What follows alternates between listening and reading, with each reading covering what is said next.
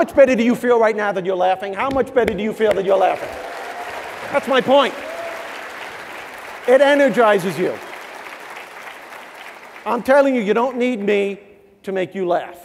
I mean, I love doing what I do, but you don't. And I'm not asking you to be funny in a stressful situation.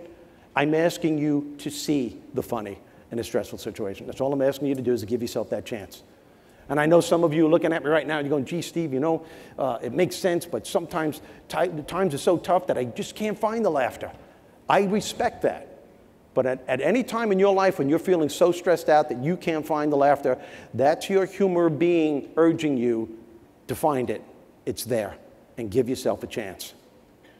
One of the most profound things that I learned since I left the comedy forum to the speaking forum, and I want to share this with you, I learned what truly successful, happy, optimistic people know about life.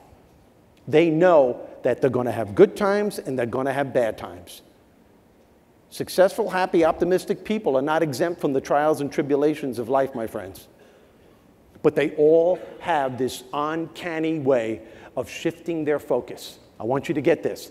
That is to say that they allow themselves to temporarily step away from those moments that are bringing them down, causing them some kind of pain or some uneasiness, and they immediately start engaging in activities that lift them up and bring them joy.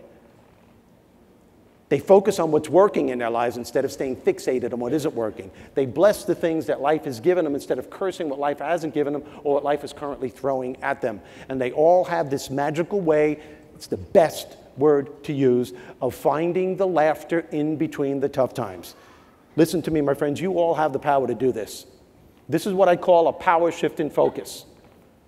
A power shift in focus replenishes your spirit, nourishes your soul, the very essence of who you are, so that when you eventually do go back to those moments that were causing you some kind of uneasiness, you're going to find out that it won't be as overwhelming as it was before, because you've calmed your nervous system down to the point where you can take control and you can intensify. You can get back to that optimistic side of you that's so much a part of you.